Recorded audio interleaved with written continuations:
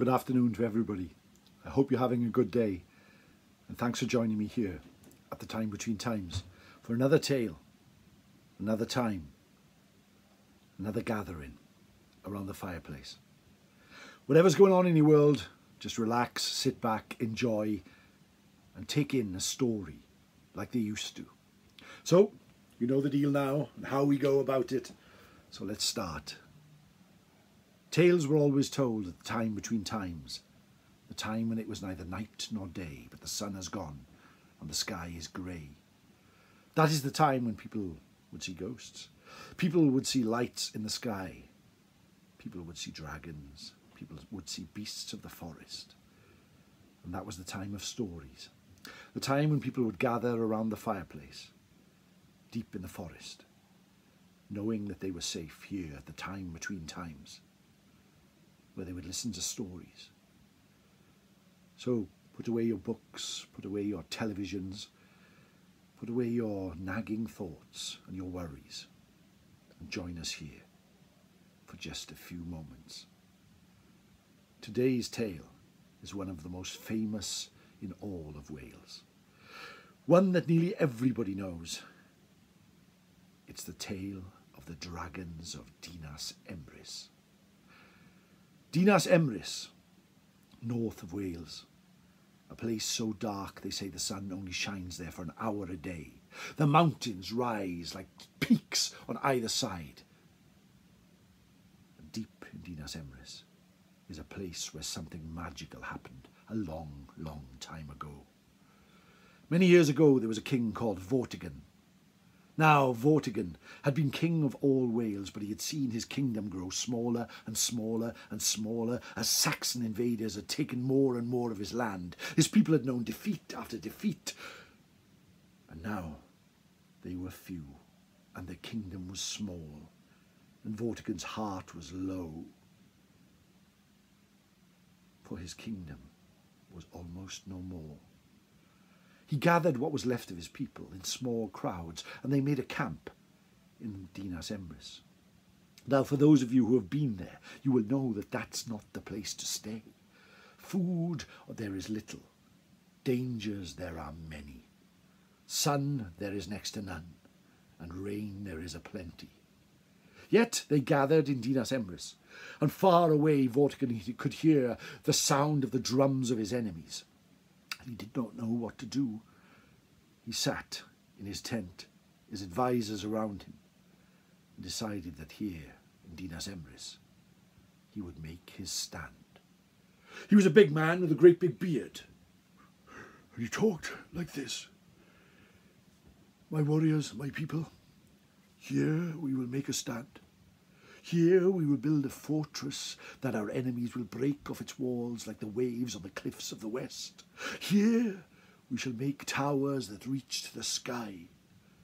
And here we will win our victories before we win back our land. Agreeing to what their king had to say, his workmen got to work, and out they went into the mountains, gathering slate and rock and stone and bringing it together, and started to build a tower, just like Vortigern said. They built it stone upon stone, brick upon brick, wood upon wood, and thatch on the top, until at the end of just a few days, there was Vortigern's castle, its walls reaching high to the sky, its towers. It was said that if a man stood upon the top, he could reach and touch the moon. And yet, Vortigern was pleased, so pleased he felt that victory may at last be in his grasp, and yet he went to sleep. For the next day, he would bring his people inside the walls of his castle. Into his tent he went, lay down, closed his eyes, fell fast asleep, snoring loudly. In the darkest part of the night it happened. It started like a low grumbling underground, like some great beast far away moving. Grew closer and closer until it stood outside his tent like thunder and started to roar, until Vortigern sat up and heard the noise. He thought his enemies were upon him. Everybody, get to arms, there is a... But then the whole valley started to shake, and as Vortigern reached out of his tent, his castle had crumbled and fallen to the ground. and laying pieces all upon the earth of Dinas Emrys. Of course, Vortigern was crestfallen. Here was his kingdom, here was his greatest creation, and now it lay down and broken upon the floor. He wept, and wept some more. But he was resilient, was Vortigern. He had fought many battles, he had lost many battles, and lost many people who were dear to him. But he decided to build the castle again, stone upon stone, brick upon brick, wood upon wood, and on the roof the finest of thatch, until at the end of a few days the castle stood tall and proud once more. And Vortigern again called his people in. And again that night, when it grew pitch black, and he lay there in the darkness, the groan started louder and louder, until at midnight, once again, he rushed out and saw the castle had crumbled down to the ground. A third time he gathered his stonemasons, his people, and started to build, stone upon stone, brick upon brick, wood upon wood, on the roof the finest thatch. And on the third night, the same thing happened, and the castle crumbled to the ground once more.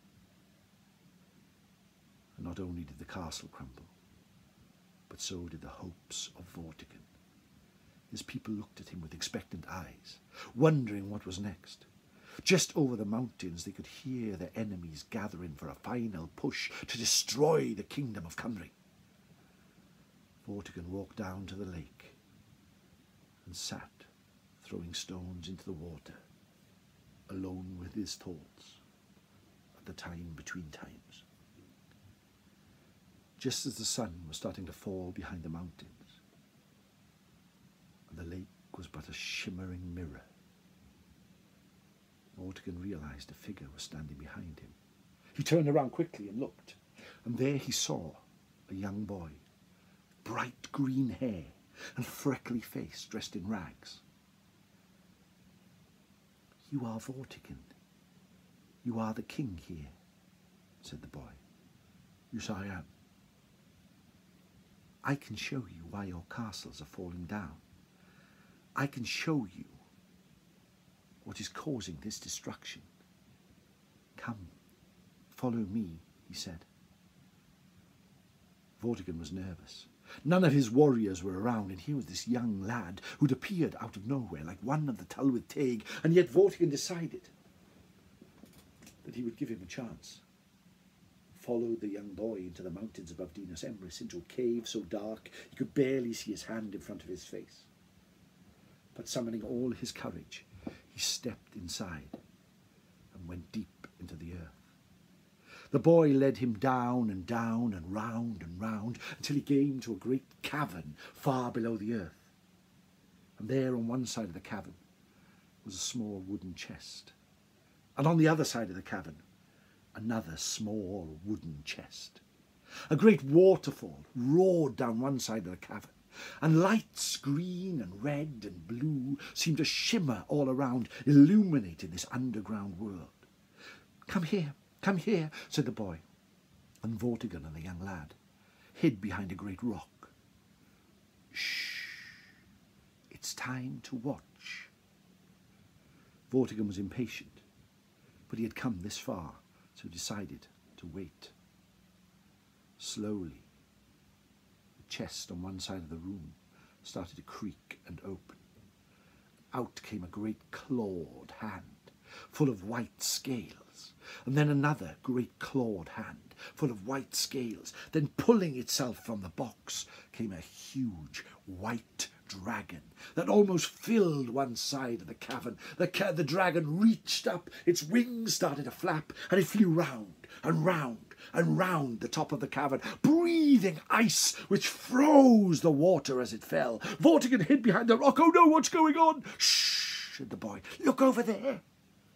And there on the other side of the cavern, a small chest opened, and out came a red, clawed, scaly hand, followed by another red, clawed, scaly hand, and then pulling itself from the chest came a huge red dragon, which flew up into the cavern and started to go round and round and round. The white dragon roared around this side, the red dragon roared around this side. Then the red dragon opened its mouth and shot flame, which melted the ice, and the water started to flow once more. The both dragons circled and circled here far beneath the earth, and then clashed in the middle of the cavern with a bang, and the whole cavern started to shake. The rocks would fall. Vortigern panicked. Oh, what's going on here? What's going on? Shh, said the boy, watch. And they watched as the dragons battled into the night. This is what's causing your castles to fall down. This, underground, deep underground, said the boy. But what does it mean? Said Vortigern. What it means is this, that every day the red dragon, the dragon of Cymru, the dragon of Wales, does battle with the dragon of its enemies, deep below the earth.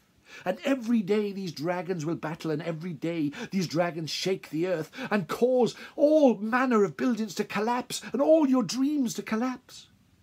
But know this, one day that red dragon will triumph and destroy and kill the white dragon. And then the people of Cymru will be lords in their own land once more. But how do you know this? How do you know this? Said Vortigern. For I can see the future, said the young boy. And now I must go, for in your future you shall see me once more. What's your name? What's your name, boy? My name is Merlin, said the young lad, and he vanished. As the dragons did battle deep beneath the earth, Vortigern rushed into the cavern, up and to the left, back and to the right, until he burst out into Dinas Emrys once more. And then he had an idea. As the dragons battled deep beneath the ground, he knew that this was no place for a castle. This was no place to make a stand. But he got his weavers and his sewsmiths to make a flag with a green base, a white sky, and a red dragon, its hand raised as if for battle. And Vortigern rode at the front of his armies, waving this banner. And victory was theirs. Victory after victory after victory. And that is how the Draig-Goch, the red dragon, became the flag of Wales. All because of the stories of the dragons of Dinas Emrys. And that red dragon was carried by Henry, became Henry VII, the Battle of Bosworth. Amongst all sporting events and all churches and municipal buildings, the red dragon of Wales still flies. One of the oldest tales of Wales, but also one of the greatest, the dragons of Dinas Emrys. Diolch yn fawr. Thank you for joining me here again at the time between times. Please, if you like these videos, leave a nice thumbs up and subscribe. And also leave a nice comment so I know I'm not just staring at myself on a screen or Richard the Ghost, that I have listeners. And I know you are there, and I thank you for listening. But please, any stories you'd like to hear, ghost stories, or folk tales from any part of the world, and I will tell them. Diolch yn fawr. Thank you very much. And take care. See you next time at the time between times.